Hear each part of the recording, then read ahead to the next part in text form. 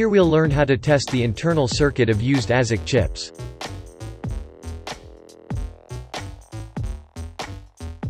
Before starting, we need to ensure that the chips are not hot. We start by turning the chips face up and cleaning the pads with isopropyl alcohol. Then we inspect the contact pads on every chip and save the ones that need to be reballed.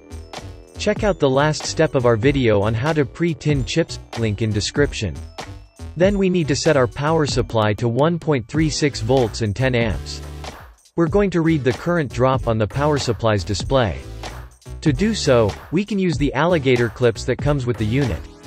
You can also plug the probes of your multimeter directly on your PSU.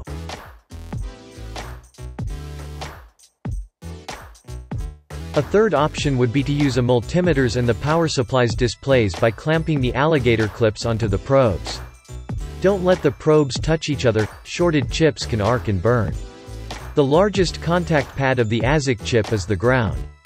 And the second largest is the positive pad.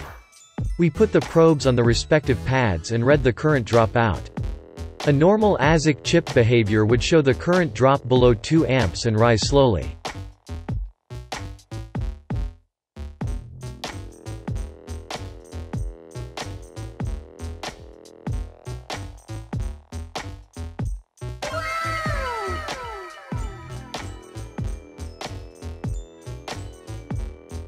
A broken chip could have an internal short circuit that would lower the resistance.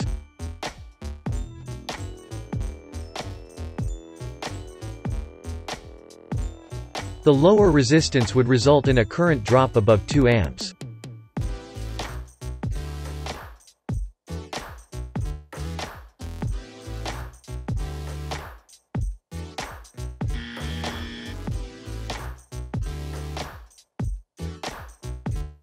If the current drops below 2 amps but doesn't rise slowly, this could also indicate damage.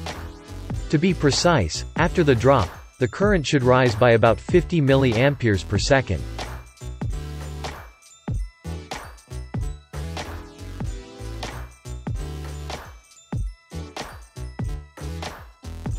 Consider subscribing for more ASIC repair tutorials.